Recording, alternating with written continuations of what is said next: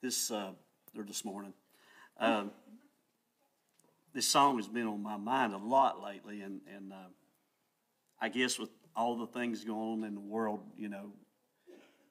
as a child of God, this ain't our home. So we always got something to look forward to, something a whole lot better than this place.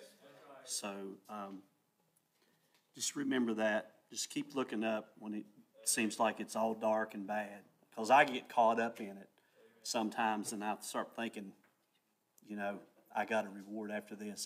This ain't home. So we'll try this.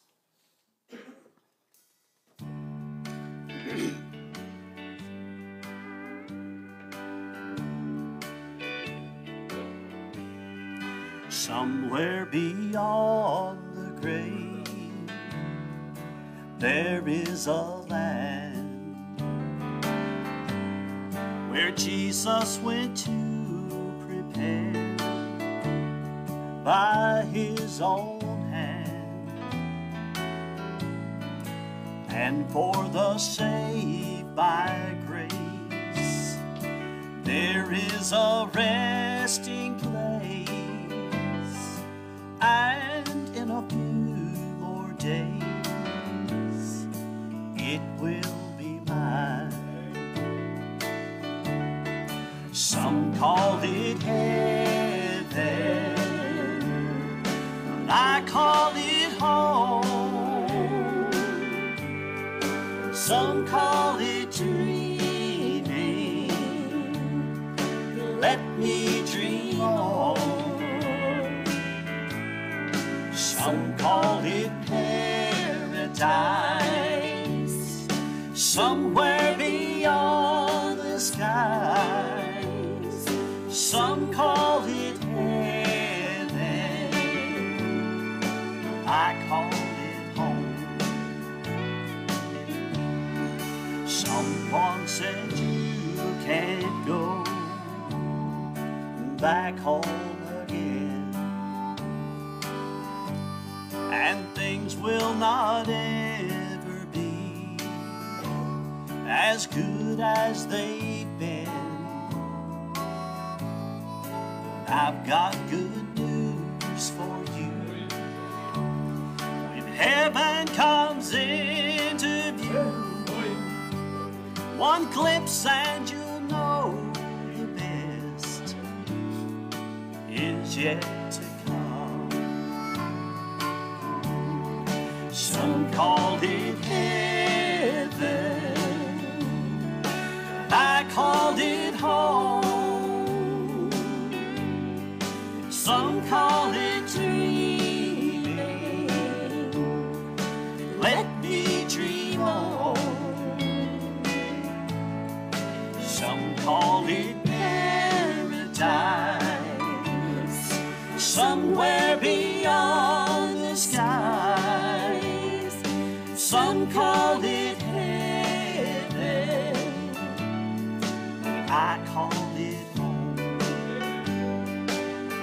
Some call it paradise, somewhere beyond the skies. Some call it heaven, I call it home. I call it home.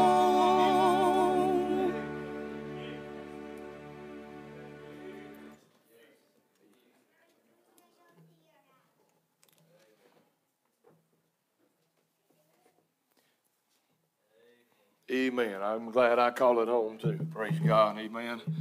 Love that song. Love the truth in that song. And I'm looking forward to going home. Amen. Well, if you've got your Bible, take your Bible and you'll find the text in Psalm chapter 107. Psalm 107 this morning. And we'll continue our journey through this psalm of thanksgiving. And I've enjoyed this study. I pray that you have. And we've been looking at Psalm 107 for the last 3 or 4 weeks. And the psalmist begins this psalm with, "Oh, give thanks unto the Lord, for he is good. Amen. For his mercy endureth forever." Amen? He's good. He's good in his character. He's good in his compassion. He's consistently good. He praise God. He never changes. And so it's a call to praise and thanksgiving. And so this week we celebrate as a nation, right? We celebrate on Thursday. It's not just Turkey Day, though we're going to eat our share, right? But Thursday's a day of thanks. And can I say, as a child of God, every day ought to be a day of thanks. Not just one Thursday for the year, not just one day a week, but every day. If we're not going to hell, praise God, we ought to be thanking God and saying hallelujah for His goodness and for His mercy towards us. And so here's in this psalm, it's a call to praise, to thanksgiving. And so I want to read verses 23 as where we'll start, down through verse 32. The Bible said, "They that go down to the sea in ships, that do business in great waters, these see the works of the Lord and His wonders in the deep. For He commandeth and raiseth the stormy wind, which lifteth up the waves thereof. They mount up to the heaven, they go down again to the depths. Their soul is melted because of trouble. They reel to and fro and stagger like a drunken man, and are at their wits' end. Then they cry unto the Lord in their trouble, and He bringeth them out of their distresses. He maketh the storm a calm, so that the waves thereof are still. Then are they glad because they be quiet. He bringeth them unto their desired haven. Oh, that men would praise the Lord for His goodness and for His wonderful works to the children of men. Let them exalt Him also in the congregation of the people, and praise Him in the assembly of the elders." With the help of the Lord, I want to preach on this thought this morning. I want to preach on this thought: saved at sea, from panic to paradise. From panic to paradise. Father, I pray that You'd help us in the next few moments as we look into Your Word. I pray that, Lord, You'd bless the reading of Your Word, Your preaching of Your Word. I pray, God, You'd use me just a vessel, but I pray, God, You'd fill me afresh and anew and use me to preach the unsearchable riches of Jesus Christ. We love You. We thank You, God, for Your goodness and Your mercy. Help us now. In Jesus' name we pray. Amen and amen. So once again, we have the mandate here to praise God. We are to give thanks and to praise Him. We are to praise Him for His goodness, for His mercy. And He said in verse number 2, "Let the redeemed of the Lord say so." Amen? So if we're redeemed, if we've been saved, we've been delivered, we've been born again, we've been rescued, we ought to say so. We ought to say, "Thank You, Jesus." We ought to say, "Praise the Lord." We have seen different pictures in this psalm. We have seen how the psalmist used different individuals and different type people to describe and to portray to us the truth of redemption and salvation. We started out in this chapter. He looked at wanderers, those that had no place. They were wandering, but they were turned to worshipers. And then he looked at prisoners turned into prisoners. And then last week we looked at those who were sin sick, who had been healed, and they had turned into shouters. Praise God, I want to be a shouter. Amen. I want to be one who praises the Lord. And now, here we have the final picture, and the final picture that he uses in this psalm is those of the mariners or seamen or sailors who were saved at sea, and they were taken from panic to paradise. And so verse number 23 tells us that these that go down to the sea in ships, the picture here is mariners, seamen who have encountered a storm at sea, and they are in great danger of being shipwrecked and drowning. And so this reference to sailors or seamen, these men were men who went to sea because it was their business that they carried out on ships. This wasn't military men. This was the common worker who carried out his business on the ships. But the psalmist shows us that the seamen had great advantage of seeing the works of the Lord and His wonders in the deep. In verse number 24, he refers to that. He said, "These see the works of the Lord and His wonders in the deep." I don't know how many of you have ever gone down to the coast, or maybe you got on a boat and went out, and you see the waves, and you see how the ocean comes in and how it goes out, and you see the waves, and you see how it works, and it's just so much power and so much awe, and we see there the might of God. We see the hand of God in that awe. And you know, when we look around, we see that the works here that he's referring to, it's referring to the storms and the waves of the sea. When we look around us and see such power and such awe it brings to us, we are face to face with the realization that there is a God. There is a God. General revelation tells us, it reveals to us that there is a God. You know, general revelation shows enough to us for us to realize that there is a God and we are responsible to Him. Amen. So when I look into the heaven, the Bible said the heavens declare the glory of God. Right? When we look at general revelation, God's power displayed throughout creation, without even having the Word of God, the Bible said general revelations leaves us without excuse. In other words, we see that we have a need, that there's a God somewhere. We may not know who He is. We may not know how to get to Him. But general revelation said there is a God and you need Him. And in the previous sections, we have seen sin dealt with. We have seen how sin caused trouble and distresses. We have seen the references to sin and to iniquities and to rebellion and to transgressions that led to the distresses and troubles of men. But here, we're not told anything about sin. There's no reference to sin specifically. But we are shown that there is general revelation that shows man that there's a God and that they need salvation. But listen to me, general revelation cannot save you. You'll never be saved. Some people say, well, I'm going to go out and worship God in the trees and the lake. You'll never get saved worshiping God in the trees and the lake. The trees and the lake show you there is a God, but they don't bring you to God. Yeah, man.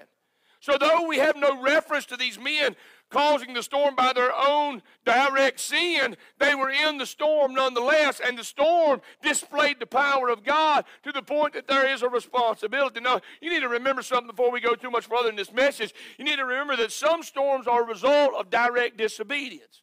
We remember the story of Jonah and how Jonah ran from God, and when he ran from God, he got into a storm. In Acts chapter number 27, we have the Apostle Paul on a ship that the ship was shipwrecked, and it was because the men that were with Paul, they did not obey God. They didn't listen to God's man. But then there are other storms yet that are encountered in complete obedience. Listen to me. In complete obedience to God's will, and they teach us something about faith and how to grow our faith. I'm reminded of Luke chapter number 8, Matthew chapter number 14, how Jesus told his disciples to get into the ship and go to the other side, and then they encountered the storm of their life. But these men in our text, these mariners, they were in great danger due to nothing other than doing the business that they were accustomed to do. They went down to the sea. They worked in the ships. They got down in the ships, and in their ships, doing their business, they saw the works of the Lord and His wonders in the deep. This reminds me of this fact this morning. The Bible said in Romans chapter number 5:12, wherefore as by one man sin entered into the world, and death by sin, and so death passed upon all men, for that all have sinned. You say, what are you saying, preacher? Here's the fact. The fact is that we are all sinners by nature. That was passed down from Adam, our father, and because of that, we all face death. So you may be sitting here this morning and say, preacher, I'm not a drunk, I'm not an adulterer, I've never been a fornicator, I've never done this. And you think, well, I'm all right. Well, here's the problem. The problem is you're a sinner by nature. And you're in the storm nonetheless. You've got a nature. Can I remind you that dogs bark because they're dogs? They got a nature of a dog, so he barks. He don't become a dog by barking. He barks because he is a dog. And sinners, listen, sinners don't become sinners because they sin. They sin because they're sinners. They've got a nature. And every last one of us were born with that nature inside of us, that old man. And it likes to sin, and it will sin, and it'll make a choice to sin. And the Bible said that we all are sinners, and we received that nature from Adam. And because of that, he said that death passed upon all men, for that all have sinned.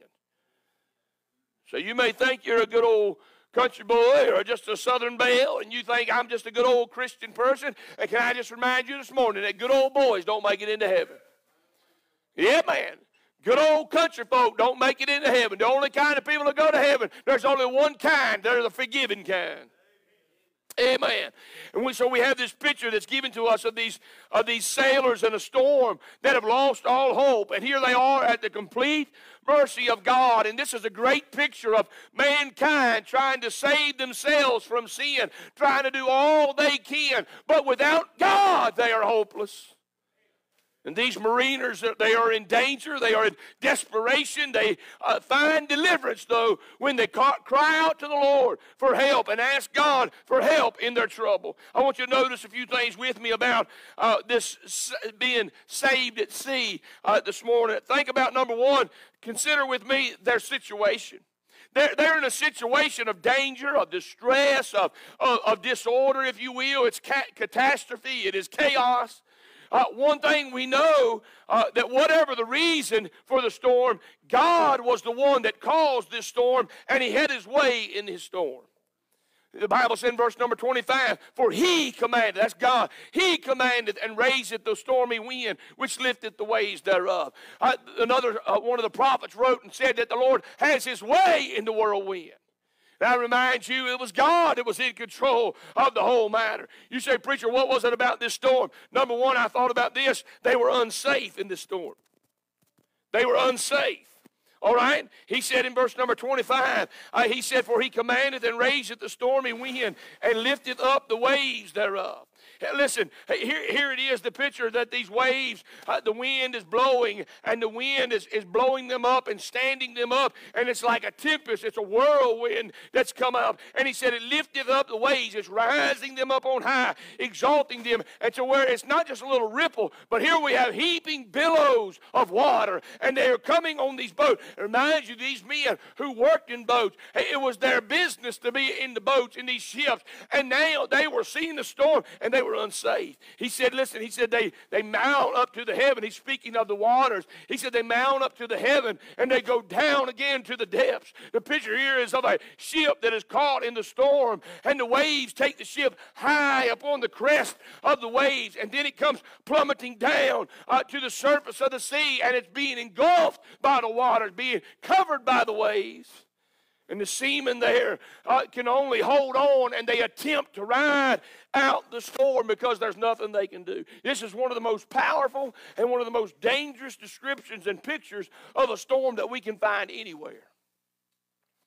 He's talking about not just a little bump of a wave, but he's talking about you'd have to call somebody and say, honey, this is the big one. We ain't never seen one like this. They are very unsafe.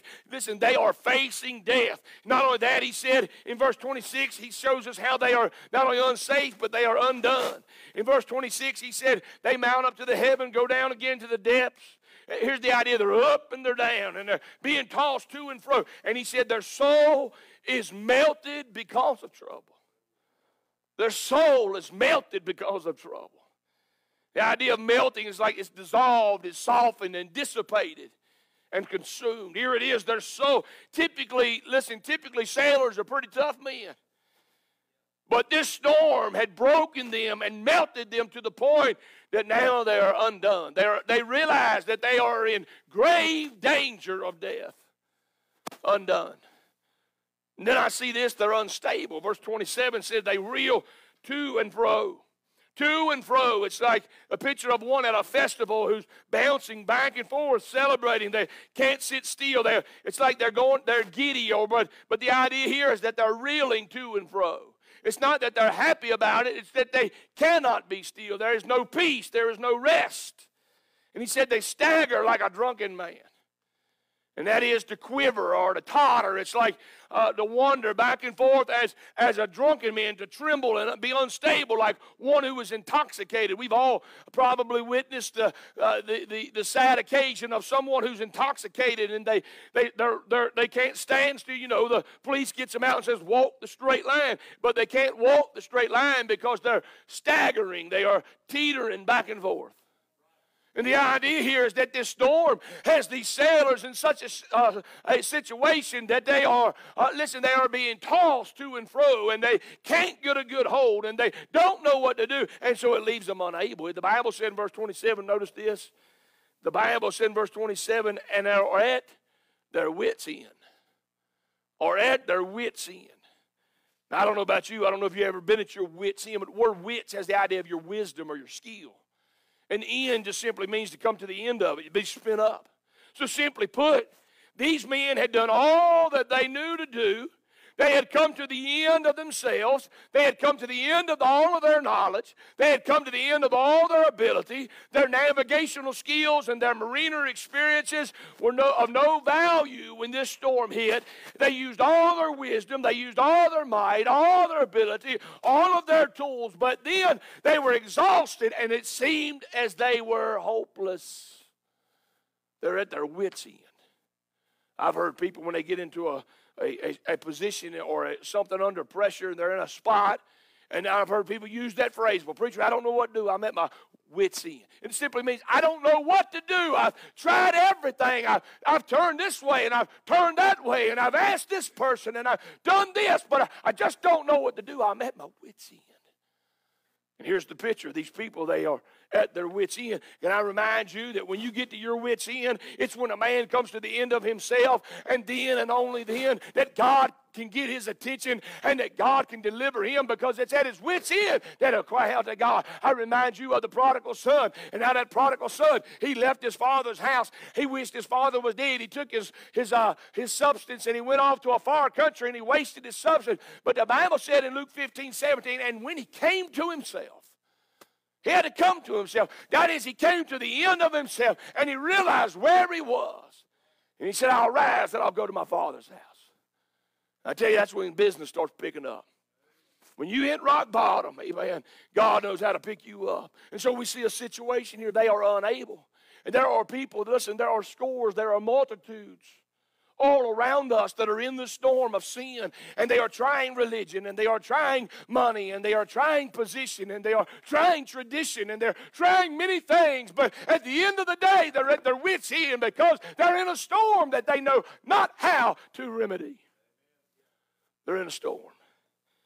And then I see not only their situation, but I see their summoning. Notice this, the Bible said, then, verse 28, then they cry unto the Lord in their trouble. Then they cry unto the Lord in their trouble. The word cry has the idea that they cry out. They make an outcry. They're clamoring. They're looking for help. It's repeated in verse 6, verse 13, and verse 19 throughout this psalm, throughout these pictures of redemption, that it's when they're in trouble, when they hit rock bottom, it's then that they cry out. I see a summons of desperation. They're in trouble. The Bible said they cry in their trouble. The bad news is many times it takes trouble to get men to cry out to God. But the good news is when they cry unto the Lord in their trouble, He'll listen to their cry, He'll hear their cry, and He'll answer their cry. And so it's a cry of desperation, but it's also a cry of dependence. A cry of dependence. Watch this. The Bible said, and then they cry unto the Lord. Now, I've said this before, and I'll say it again. There's many ways into trouble, but there's only one way out. Yeah, man. Who you going to call when you're in trouble? Who you going to call when you're at your wits' end? You can't call the Ghostbusters. Hey, man, who you going to call? There's only one to call. There's only one worthy to call. There's only one I know to call. Thank God, whosoever shall call upon the name of the Lord shall be S-A-V-E-D, saved. Yeah, man, it's a cry of desperation. It's a cry of dependence. And then I see their salvation because their cry leads to their deliverance. He said, and he, watch this, and he bringeth them. This is when they cry unto the Lord in their trouble. And he bringeth them out of their distresses. Once again, that word distresses has the idea of troubles or straits, their anguish. So here, their cry led to their salvation. And it wasn't the cry that saved them. It's the one they cried to that saved them. A lot of people get hung up on what did I say. It doesn't really matter what you said. Here's what Peter said as he's singing, Lord, save me.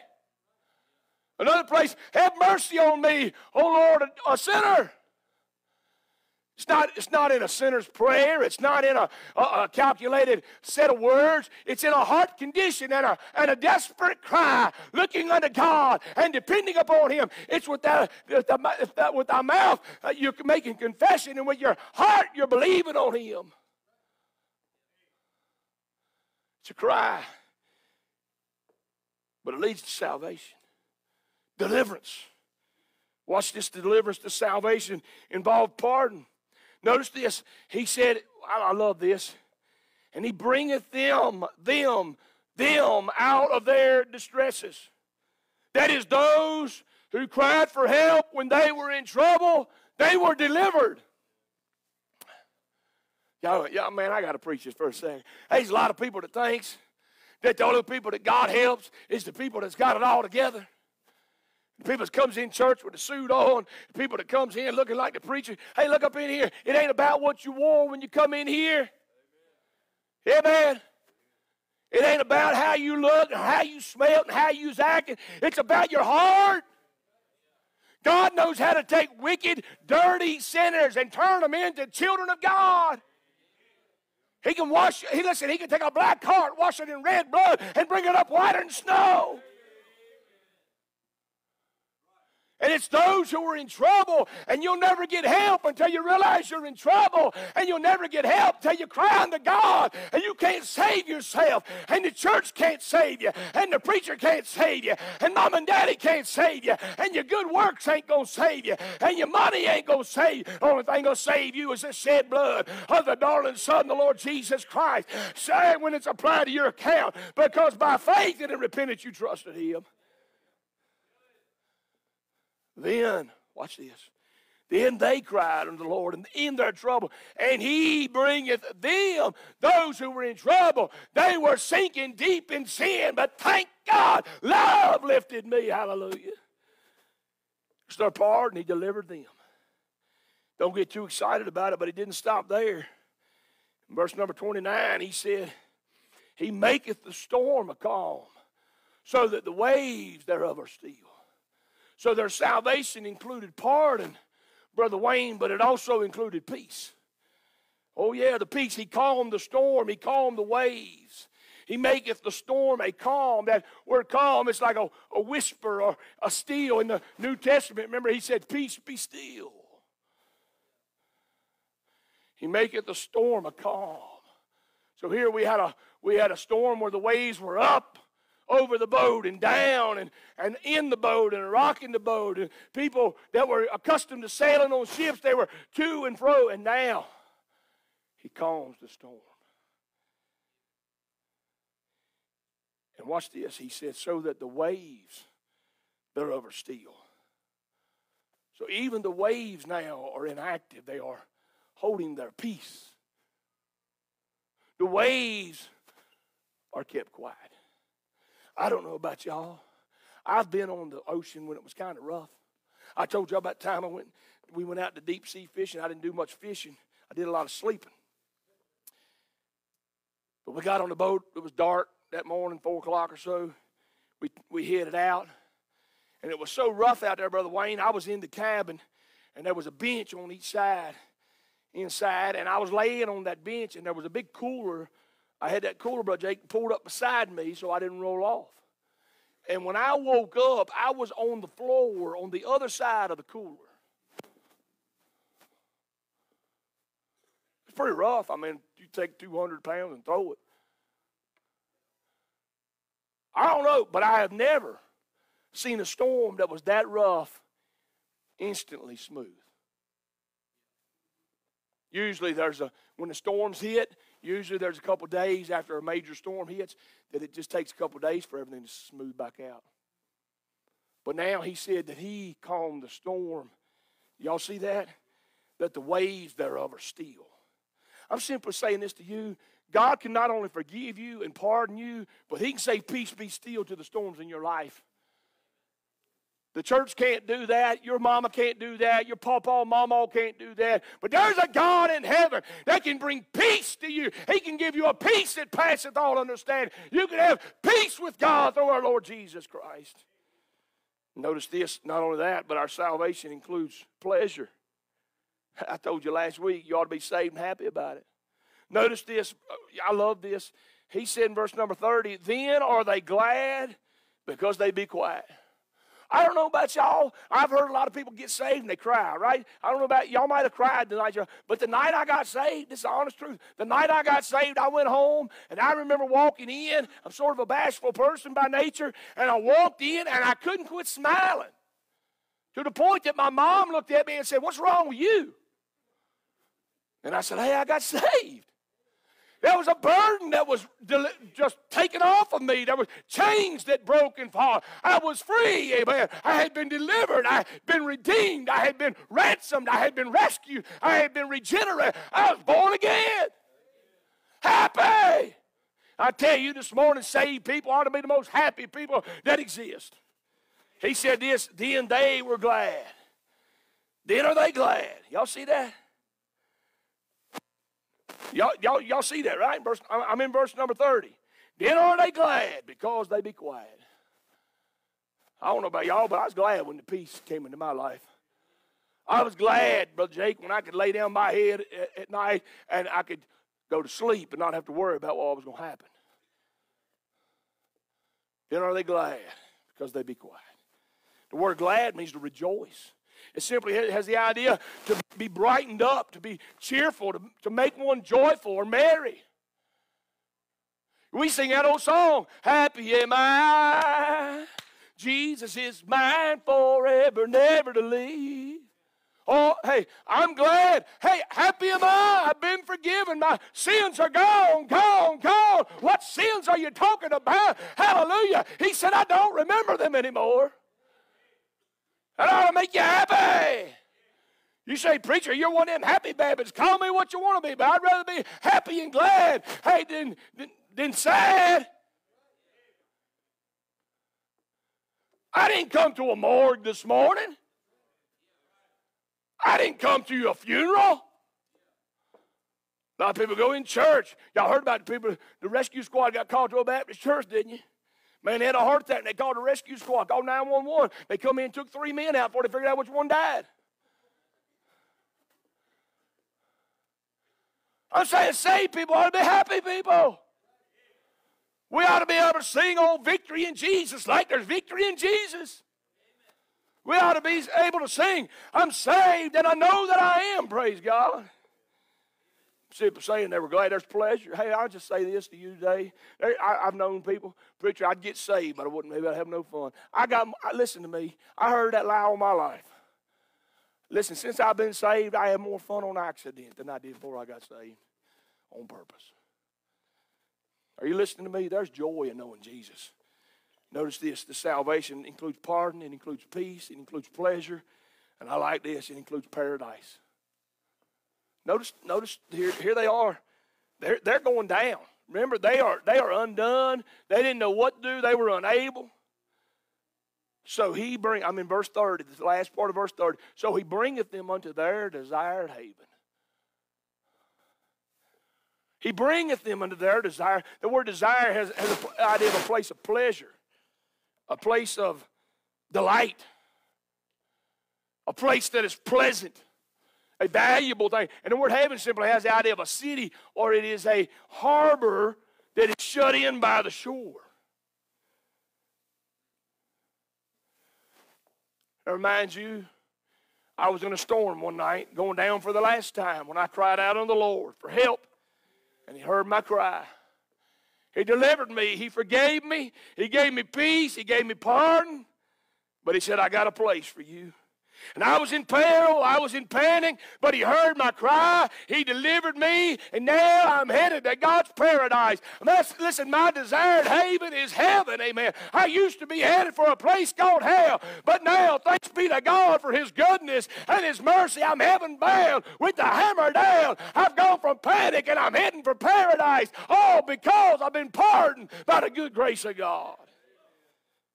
Headed for heaven, amen. I'm looking forward to it. Sang about it a minute ago. I'm looking for home. Amen.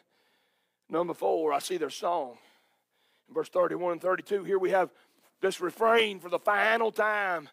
in this chapter. As the psalmist looks back and reflects upon what the Lord has done and what he is, he says to those that have been saved, he's saying that you should have a song to sing. There's a reason to rejoice. We ought to have praise on our lips. Notice the motive for our song. Oh, that men would praise the Lord. Here it is. For his goodness. That's his character. That's what he is. And for his wonderful works. That's what he does. That's his acts to the children of men. Let me ask you a question. Has God been good to you? Has God been good to you? I'm not asking you, is God good? That's a dumb question. God's good. But has he been good to you? Oh, yeah, he's been good to you. If you're not in hell frying like bacon right now, God's been good to you. If you're lost this morning and need to be saved, God's been good to you. He's brought you in here in mercy, let you hear the gospel so that you have an opportunity to be saved. God's been good to you. He's been way better to me than I deserve. Our motive is, is for his goodness and his wonderful works to the children of men. I owe him everything. I ought to say thank you. I ought to praise the Lord. Then I see the magnifying in their song. Let them exalt him also. The word exalt means to lift up or to raise up on high. When we sing this song, when we praise him, our goal was not to say, look what I did. It's not about me. It's not about me and mine. It's about him. It's not what I did. I didn't turn over a new leaf. He saved me. I didn't do anything. I was going to hell. I deserve it. I was a sinner. I was lost. I was going the wrong way. I was blind. I was dead in sin. But God, who was rich in mercy, wherewith his great love he loved us. Hey, he saved us, praise God, by his grace. Are y'all listening to me? If there's anything good about me, it's him and what he's done. And when we stand and when we testify and when we sing about the good grace of God or his character and the goodness of God and his works toward the children of men, and when we say things like, oh, that men would praise the Lord for his goodness, for his wonderful works, not for our goodness and our works. It's not about us. It's all about him. Our song ought to magnify the Lord Jesus, not our problems. You go to a lot of churches and you hear the testimonies. And it's not testimonies, it's testimonies. Well, I was bad, and I was dead, and I don't know, and man, you depressed listening to them. Just tell us how good God's been, and what has God done for you. Simply a testimony ought to be, look what God's done for me. I see the multitude in their song. Watch this. Because he's worthy. Can I say, our God's worthy, not just secretly, but he's worthy, not just privately, but he's worthy publicly. Publicly. Everybody needs to know. Watch, here's what he said. He said, let them exalt him also in the congregation, in the congregation, in the congregation of the people. Well, preacher, I praise the Lord in my car. Wonderful. Preacher, I'm going to make much of Jesus out in the field. Wonderful. But every once in a while, you ought to get a case that it can't help it's in the church. In the congregation. The congregation has the idea of the company. It's the multitude, the convocation, the assembly.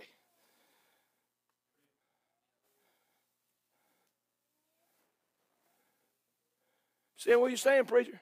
And what I'm saying the preacher ought not have to beg you, plead with you, prime you, pump you up. If you're saved, you ought to have a testimony.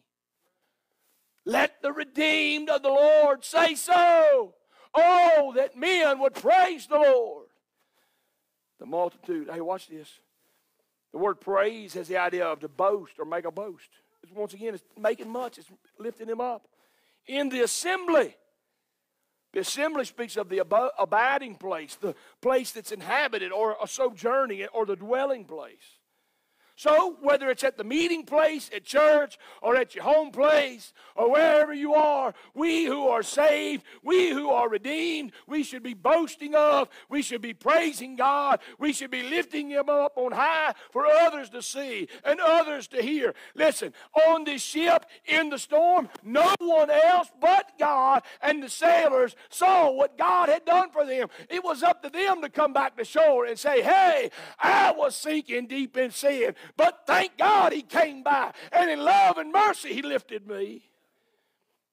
Now they had been saved at sea. They had been rescued. They had been delivered. They should be praising Him and exalting Him and making much of Him so that others may know what God could do for them. So this morning, here's the message. Don't miss this. When you lose all hope, you're not hopeless. When you think you're going down for the last time, one cry could change your life. As long as there's a God, there's hope. As long as Jesus lives, there's hope. If you'll trust Jesus today, if you'll realize you're in trouble, realize that you're sinking in sin, realize you're going down, if you'll trust Him and cry out to Him today, you can be saved at sea today. There's a song in our hymn book. It's called The Haven of Rest. It goes something like this. It says, my soul in sad exile was out on life's sea, so burdened with sin and distressed, till I heard a sweet voice saying, make me your choice. And I entered the haven of rest. I yielded myself to His tender embrace, and faith taking hold of the word, my fetters fell off, and I anchored my soul. The haven of rest is my Lord. The song of my soul since the Lord made me whole. He has been the old story, so blessed, of Jesus who'll save, whosoever will have a home in the haven of rest. How precious the thought that we all may recline like John the beloved and blessed on Jesus' strong arm where no tempest can harm, secure in the haven of rest. Oh, come to the Savior. He patiently waits to save by His power divine.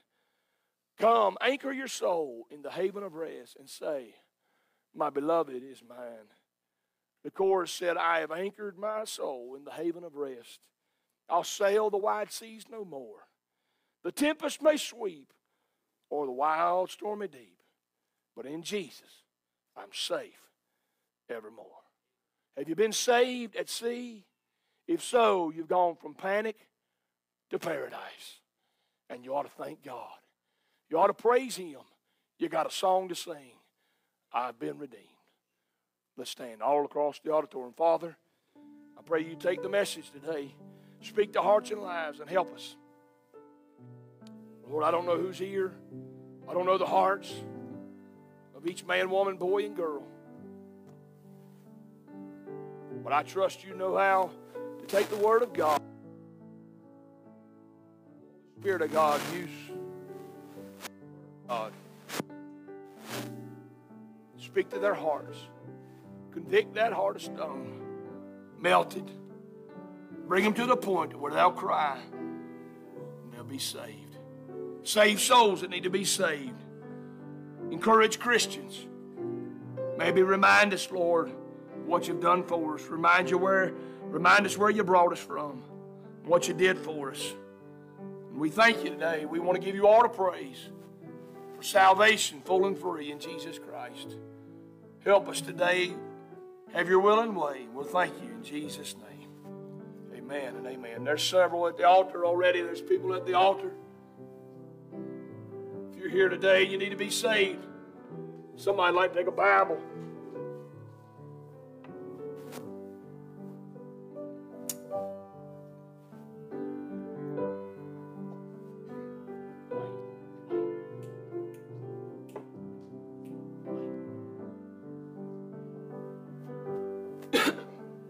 God knows your heart. No. There's several at the altar this morning. You need to come. You mind the Lord. If you need to be saved, God will save you today. If you are saved, maybe you just want to thank Him. Maybe you just want to give Him praise. Let Him know you're glad. Because they be quiet. Thank God for the peace that He brings in our life. I bless His name.